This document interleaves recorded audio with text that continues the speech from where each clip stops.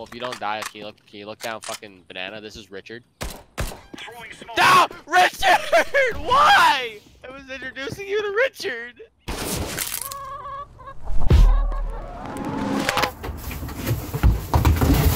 Hello and welcome to another video where I spend countless hours building an unpractical practical Jeep. In this video, however, we won't be building an unpractical practical Jeep. We will be testing this piece of metal against various things. We've got Tremclad Rust Reformer. We've got Cosmoline RP-342, the god of all things.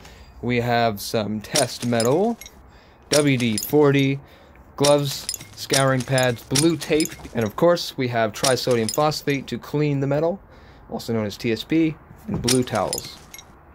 Now the whole idea of this test is to see which one of these products holds up against rust the best, holds up against outside weather and everything like that. This will be a 1-year test.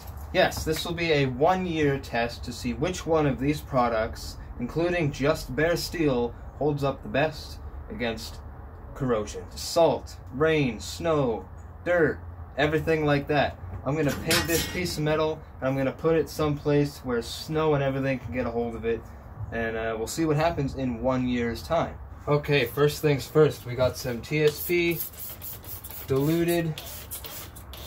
We'll just spray it on, quickly wipe it off to see what we get.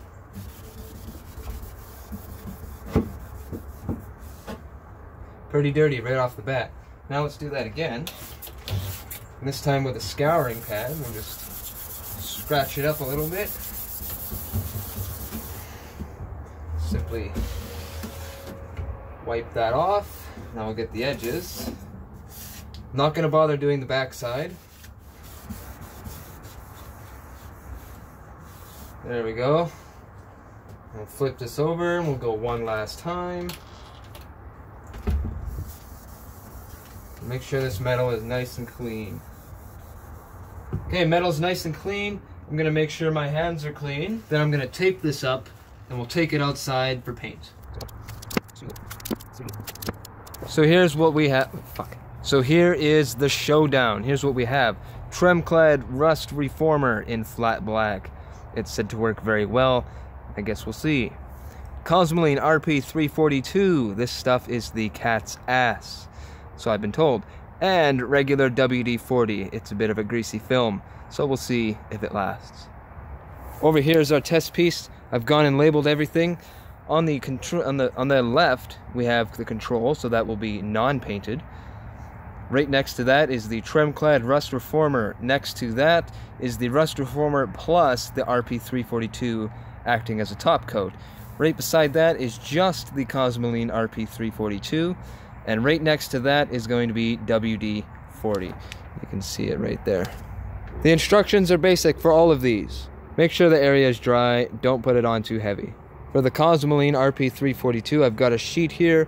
Make sure the area is reasonably clean and dry. Spray thin, uniform film. If you want to do another one, do it within 30 minutes. I'm just going to do one coat.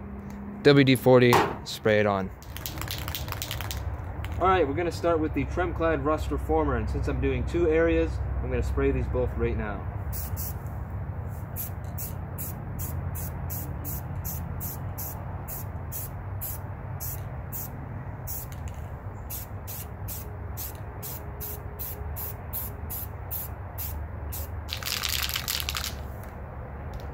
It's my first time using this stuff. I'm excited.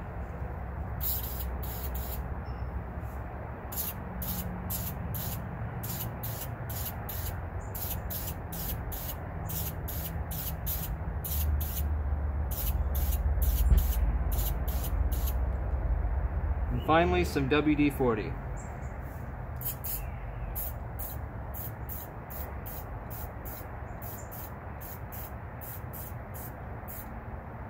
Okay, I sprayed these on really heavy, so hopefully that proves better than worse. Okay, it's been about a half an hour. Finally, let's apply the RP-342 to that coat of Tremclad Rust Reformer.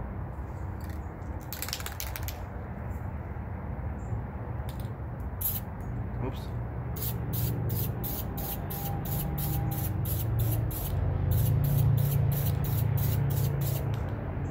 This, by the way, combination of Tremclad Rust Reformer and Cosmoline RP-342 is the exact combination I'm doing on the frame of the Rover 1 project, the Jeep YJ frame.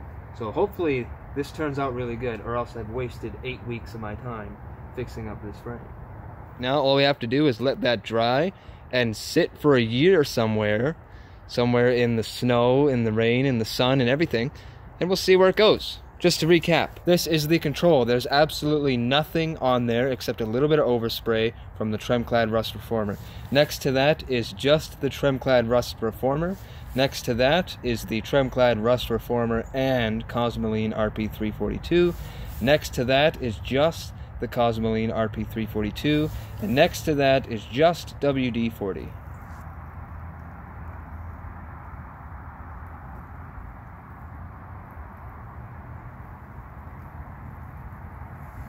And as promised, we're going to coat half of that leaf spring with the Cosmoline RP-342. Currently, right now, half of the full leaf spring is Tremclad Rust Reformer. Now we're going to coat half the leaf spring with RP-342. And since I'll be driving this thing around in the wintertime, it'll serve as a better test to see if you need to top coat with this stuff or if you're just good enough using the Tremclad. Are you ready?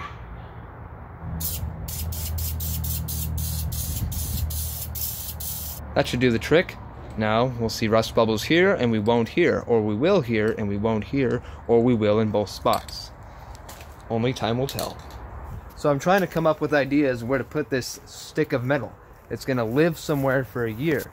And I thought, why don't I just screw it to one of the city trees here?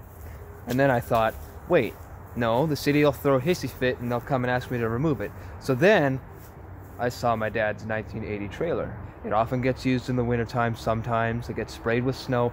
It lives right here next to the street. I think it's the perfect spot. Snow, rain, mud, water, all that kind of stuff is going to be hitting this piece of metal. So let's go make some holes in it and fasten it to the trailer.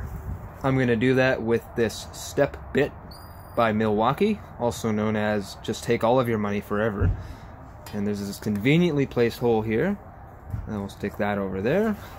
And I will drill a hole right into this here.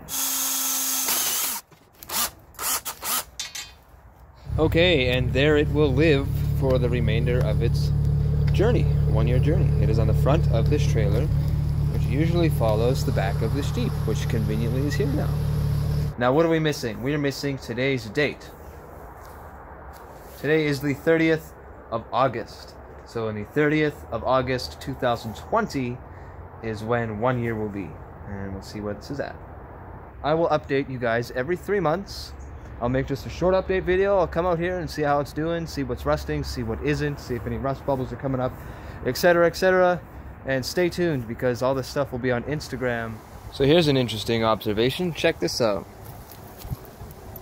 That is the control piece, and it's already flash rusting. Nothing there, nothing there, nothing there. This is the piece with WD-40. That's all it is, and there is nothing on there. Isn't that cool? Hey, if you made it this far, I just want to say a few more things. Thank you for tuning into this build. The Rover 1 has been an amazing inspiration to me, to a few other people, and I cannot wait to keep doing it. Number 2, if you want to know more about the Rover 1 or more about me, Instagram's in the description. Number 3, 5,000 subscriber special. It's going to be amazing. I'm not telling you what it is, but part 2 of it is I'm going to launch a Discord chat specifically for the Rover 1. So if you want to tune in, share some ideas, or just play some video games with me, feel free. Last thing, there's the Rover 1 playlist. There is my most recent video, and there's that subscribe button. So thank you guys, and until further news, I shall talk to you later.